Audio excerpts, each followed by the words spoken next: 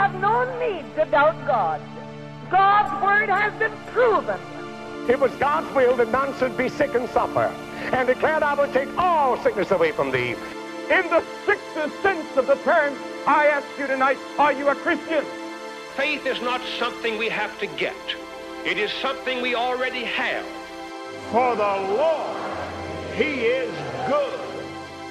The anointing is the overflow of the life of Jesus. I will never forget to preach about the wonder-working power in the blood of Jesus.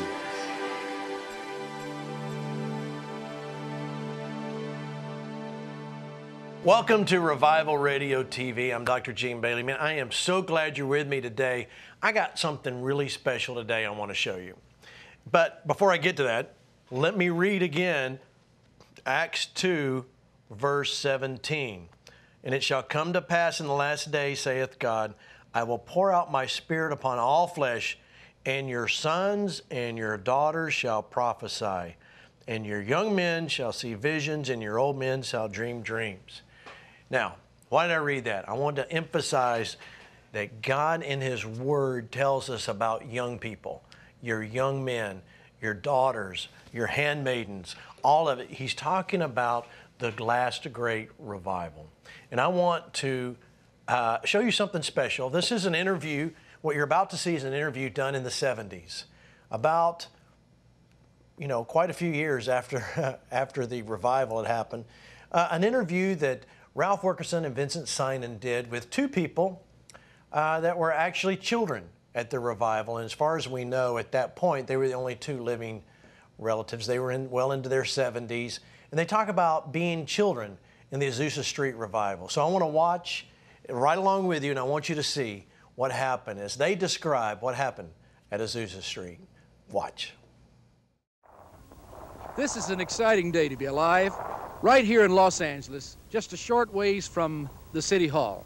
And over there is a hotel, an old one, but this is an experience because this is the urban renewal site, but it's something else. A great movement took place right here on this spot. Dr. Vincent Sinan, one of the foremost authorities who wrote this book, Charismatic Bridges, has something to share with us today. Who and what happened right here at this spot? From 1906, Ralph, until 1909, the Azusa Street Revival took place right on this open lot. It's open now, but one of the greatest revivals in church history because the worldwide Pentecostal movement had its beginning here as a worldwide force, and services went on day and night for 3 years in this place, and from this place, Spirit-baptized people went all over the world spreading the story of the baptism of the Holy Spirit. Now, I think we should introduce immediately our friends because it's a rare honor to have these people here with us. They were there when it happened. And we think of this as the movement that was started without a man. Jesus is the one who brought this movement into existence. Would you introduce these friends? Yes, first this is Miss Maddie Cummings, who was here at the beginning of the Azusa Street meeting as a young girl.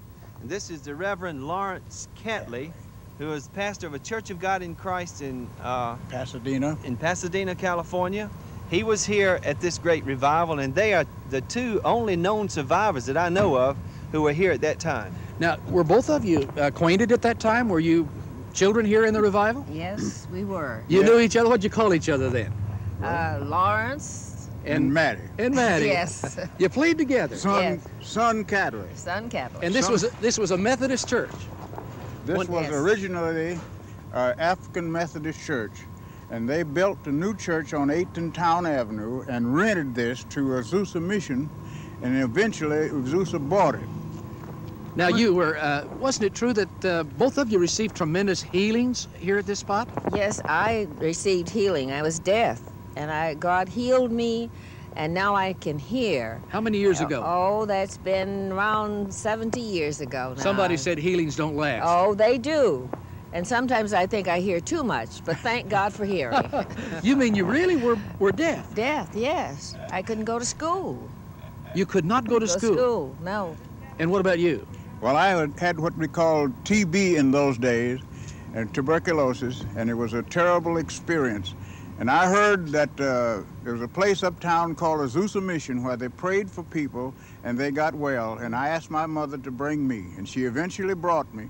And through the laying on of hands and the prayer, God delivered me from that TB. And I know I'm delivered because of, not only because of the way I feel, but I have been examined by lung specialists in World War I, and they said, nothing the matter with you, boy, get out of here. Would you tell me how old you are? I'm 79 years old. Are you really? November the 23rd, 1974. Hey, this is quite an exciting day to be alive, isn't it? Dr. Stein, what would you say this place looked like when the Holy Spirit began to fall? Well, I think these two could tell a lot more than I could because they were here. Well, you researched it, so I thought you might Well, know. it was just a 2-block street. Azusa Street is a very short street near the City Hall. It was in the downtown area. And Elder William J. Seymour had come from Texas to hold a revival here in a Nazarene church. But he preached a new experience, the baptism with the Holy Spirit, accompanied by speaking with other tongues. And a revival broke out in the Asbury home on Bonnie Bray Street. People received this experience and crowds filled the streets. And then they came to find a church building, and they found this old abandoned Methodist church building that had been used as a warehouse, a storage place, and I think a stable at one time too. And they found it was empty. It had no stained glass windows, no pews. They just had rough-hewn benches. But here, a worldwide revival began, and people came from all over the world to this spot to find out what they had. Could you tell us what the main experience was that attracted the people, Maddie? Well, I think first it was because they came and they began to speak in tongues, and people heard them speak in their own language.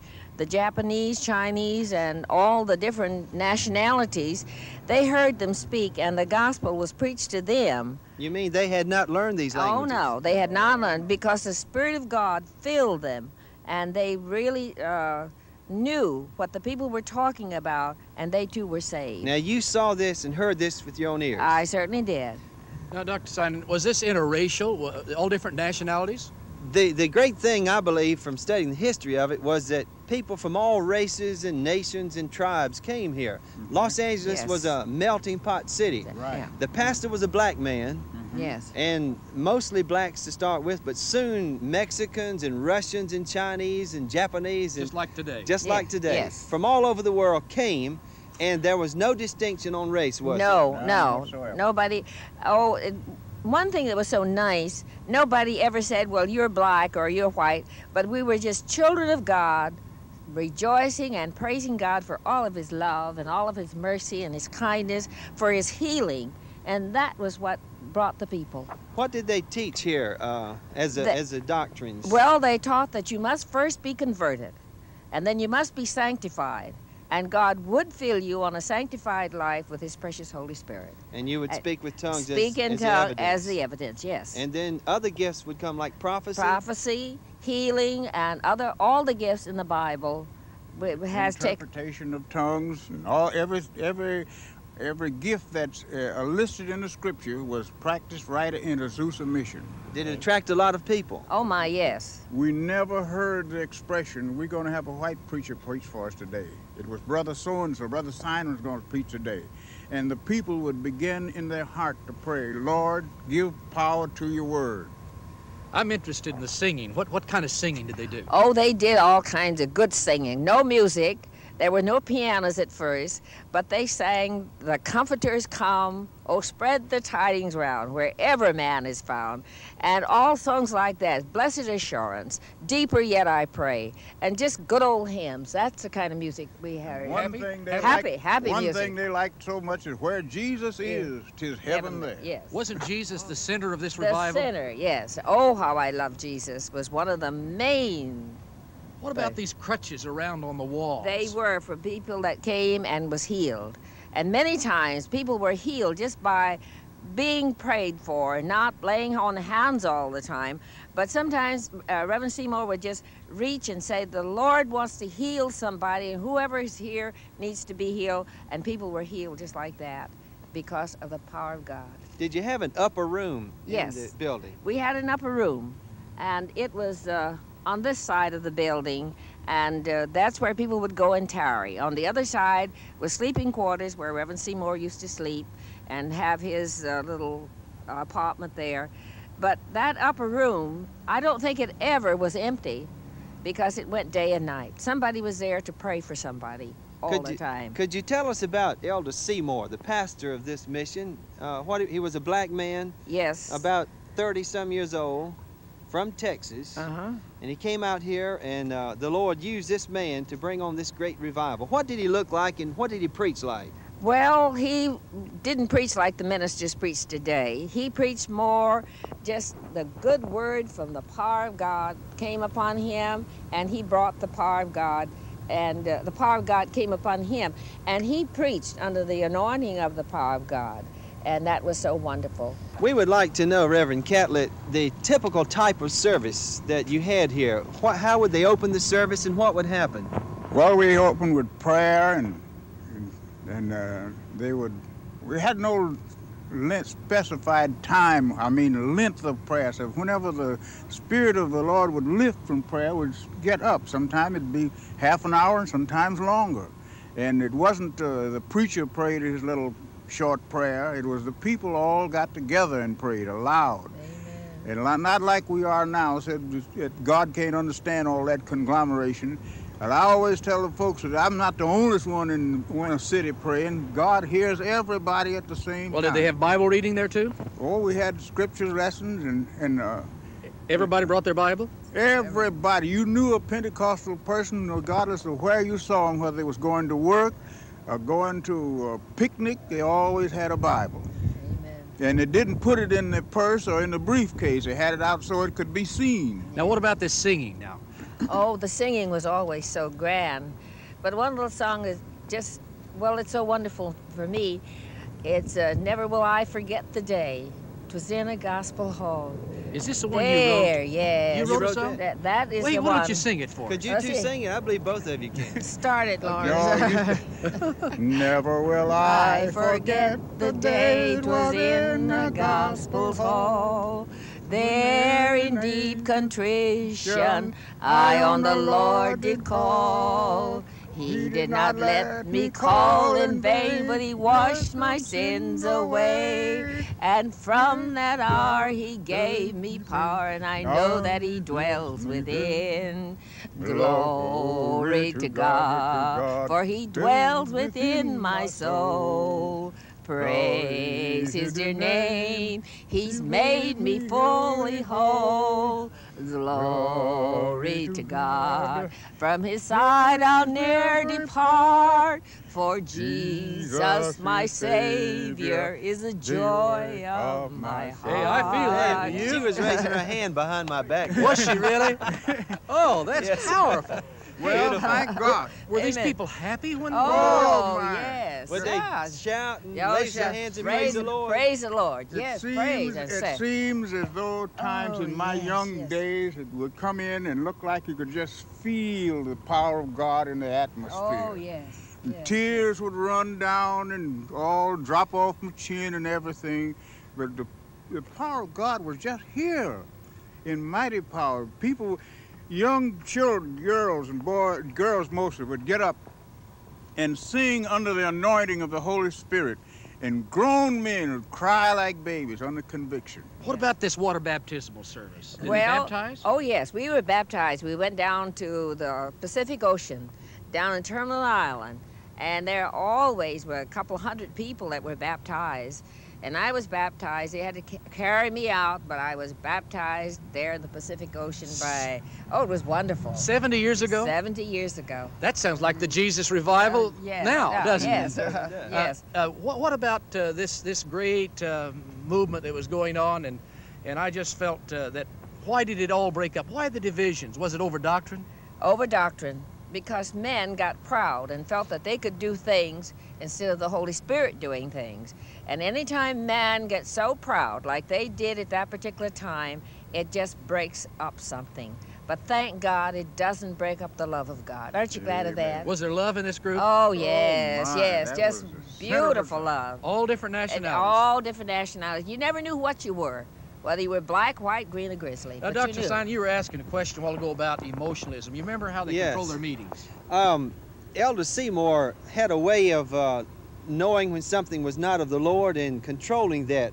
What did you say happened when he was upstairs? He would stomp his feet and just stomp his feet, and they knew somebody would get it and say, stand up and say, the spirit isn't right in this place. And if they couldn't stop it, pretty soon Elder Seymour would come down and he would pray. He would just pray until the Spirit of God just calmed everything down so beautiful that it was just wonderful how he calmed. What about these evil spirits? Well, the evil spirits would come. They would come. But God had a way that through these ministers and Reverend Seymour, they pled the blood of Jesus. It was the blood of Jesus that calmed these spirits and put them out of the way. Hey, didn't they sing a lot of songs about the blood? Oh, yeah, the blood. When I see the blood, I will pass over you. Under the blood, the precious blood, under the cleansing. My mother, by the way, she used to sing under the blood so much, we had an old parrot that he sang under the blood. Really? An old parrot, yes, a parrot. He sang under the blood, the precious blood. Hey, yes. What about these missionaries? Did they go all over the world? They did. Yeah. They went all over the world. And they went because they were called, and people believed that they were called.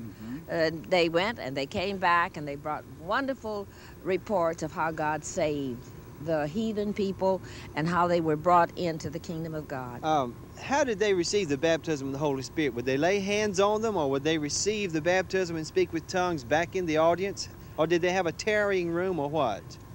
Well, they had a room upstairs they called the upper room where you went to tarry for the Holy Spirit. But we could not control the Spirit of God. Sometimes a person would receive the Holy Ghost right in an audience without even an altar call. Just stand right up and begin speaking in other tongues as the Spirit gave utterance. And sometimes that happened in conversion. A person would get under conviction and submit themselves to the Lord. I maintain you don't have to come to a specific place called an altar. You give up in your heart and the Lord will save you then, there, wherever you are. Amen. Doctor, I was amazed that the same language problem was broken down and people were converted because they heard their language here at this spot. Yes. Did you actually hear people speaking in Chinese or Japanese that they Russian, didn't learn? Russian. Yeah, black people, red people, they spoke languages, not gibbering, but real languages, and Japanese, or those that people would come in and hear them speak in their language and they would be under conviction. And they insisted that it be a language that would flow and sound like a language. That's right. Now, the person didn't know this language. No. They hadn't learned it. One thing, brother, and we have missed in the beginning particularly, a lot of these people came off the streets from gambling houses and places of harlots and they didn't know about church work. They came from many distances, didn't they? Yes. There's a train station over there, and over here is the bus station. Yes. And how far would you say people traveled? Oh, blocks and blocks, and sometimes they would come all the way from Pasadena and all these little outlying cities. Where did you come from? I came from Watts. We lived in Watts, and we came, and many a time we walked, as Lord says, we walked halfway up here in order to get here. To get to what? To get to Azusa Street. Sunday school. Sunday school. Oh, that's good. Yes, yeah. Sunday school was wonderful. You mean the children loved? Sunday school, the children loved because the teachers loved it. I'm interested in the children in this revival. What happened to them? They were saved. Well, they were saved, really saved. Yeah, they got saved and filled with the Holy Ghost, and they sat down in church and just enjoyed the service like any of the older people. Who did they sit with? They sat with their parents, and sometimes we all sat together, but we didn't talk. Did any of them prophesy? Yes, they prophesied, spoke in tongues, and How did they sound when they prophesied? Just like older people. You mean it was a mature word? Yes, real words. They prophesied, and God knew. And we knew that God was using them. Wow, wasn't that a wonderful piece of old film that we were able to show you today? That was done like, I believe, 1975. Of course, Lawrence, Catley, and Maddie Cummings have all gone on to see Jesus and so, but what a wonderful testimony of what God does with kids. Now, you notice what they were talking about. There's a few things I want to go back and point out. One, the kids were getting saved. They were drawn to the revival to see what was going on in there. And they were getting saved in the midst of it. And then they were getting filled with the baptism of the Holy Spirit, and they were speaking in other tongues. And then, did you hear them talking? I think it was Maddie talking about just how much language, how many languages were being, and she talked about perfect Chinese and Mandarin and Russian and all these languages that were being spoken. And of course, we know from history, the Armenians that were there, they were hearing their language perfectly. God has a way. When He does it, man, He does it right. He's poured out His Spirit on all flesh, just like He said there, and back in that Acts chapter 2. He's doing it, and He's doing it again. I wanted you to see that special interview because I love the way they talk about it. So many years later, I mean, it was almost 50 years later, when that, or 70 years later, when they were able to actually talk about, and you see how they recalled their memories. That was quite an impression for a young child. 70 years later, to be able to hear and remember what God did with them as children. Well, and as you heard, the gentleman there, Lawrence, he went on to pastor a church, and Maddie continued to serve God till she went on to heaven. But what a heritage. What a heritage. And I know you enjoyed hearing that. And of course, Vincent Simon and Ralph Wilkerson doing the interview there. What a great piece of film history that was there, talking about Azusa Street. We've talked about Frank Bartleman, and there was a story about Frank during the revival when he went to, one day he went to the revival. And I know we talked a little bit in a previous broadcast about presumption. You couldn't be presumptive, and people couldn't take the platform if they weren't hearing from God. And they would forget what they were talking about and have to go sit down, or they'd get up and wouldn't be able to talk. Or even some were temporarily blinded. I mean, this was so precious of an environment and atmosphere. Things just couldn't happen of their own. Nobody knew. He never published, coming up next week, I'll be talking about your righteousness in Christ. No. There was no advertising. There was none other than the word of mouth advertising that went from person to person. Frank Bartleman was out still telling people on the street corners about the revival, and so were many, many, many others talking about what God was doing. But one night, Frank Bartleman was he'd had a spat with his wife, and he was on his way to the revival. And he left and he stormed out of the house and walked all over there to Azusa Street to go to the meeting that night. Got just a few feet from the door and got knocked down. What is this? So he gets up, takes a next step back, looks around, goes back, gets knocked down again. So the third time he gets back and he goes, I got to get a running start to whatever's knocking me down. So he gets a running start, bam, right back on his backside again. He goes, God, what's going on? He told me, you better go home and make things right with your wife before you enter it. You want to go to this meeting where there's a revival going on and God's inside there. You better get your heart right. So he sent him back home. And so Frank Bartleman went all the way back home, made up with his wife before he could come back and go to the revival. How wonderful it would be if we all had that same experience. I wonder how many of us would be able to enter a church sometimes, if we didn't make things right, So get things right, get your heart right to be able to enter into the revival and be where God is. Amen.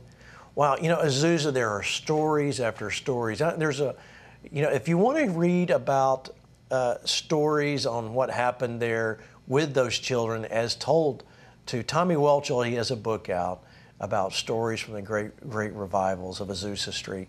I suggest you go online and see if you can get that book. And it's wonderful reading. It will stir your heart and your spirit, man, to see and hear what God did among the children there in Azusa Street.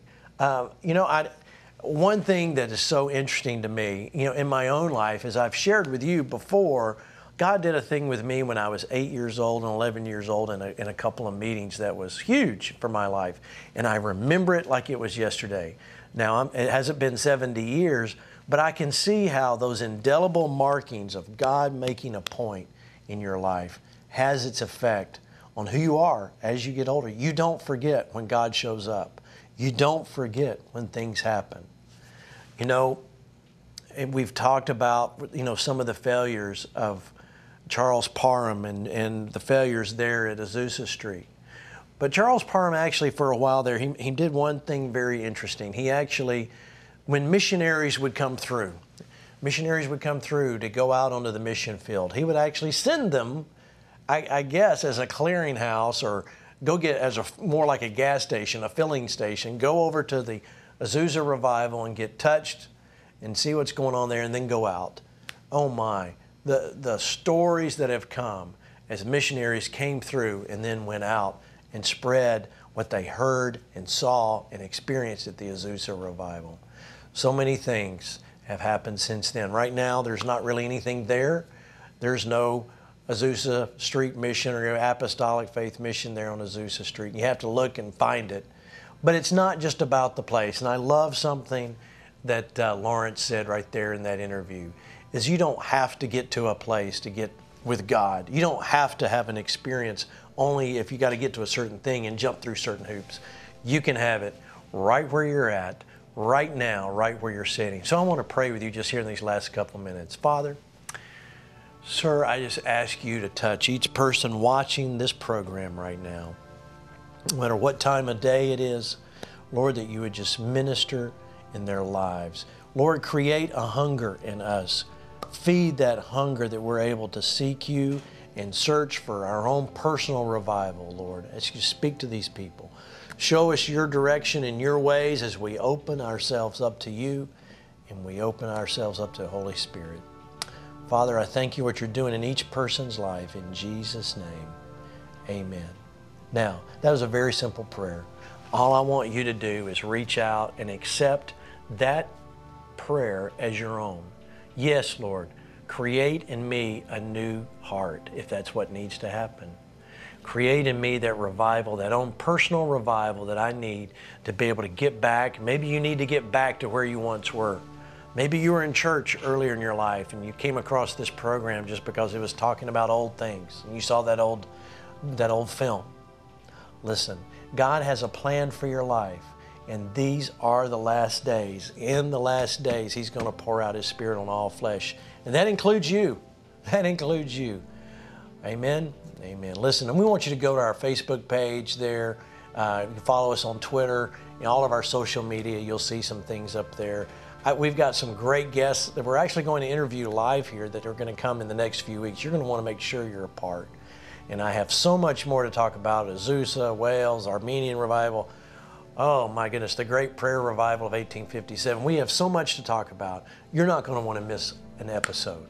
But if you have missed, here's what you need to do. Go sign up on the website and download the show notes. Get the show notes, because there we'll have a lot of the details and the facts that you can keep in your own, create your own library so that you can go back and then be encouraged. If you're like me, the more I go back and read about these things that happen and watch old clips like the one we saw, man, it's exciting because it's real and it gets down in your spirit and you know, man, thank you, God, for what you're doing and what you're going to do. And then you can go out, affect your world, and you can be the one. I'll see you next time. Next week on Revival Radio TV. Revival was about to sweep a nation, an empire right in the heart of the most unlikely place possible. Next week on Revival Radio TV.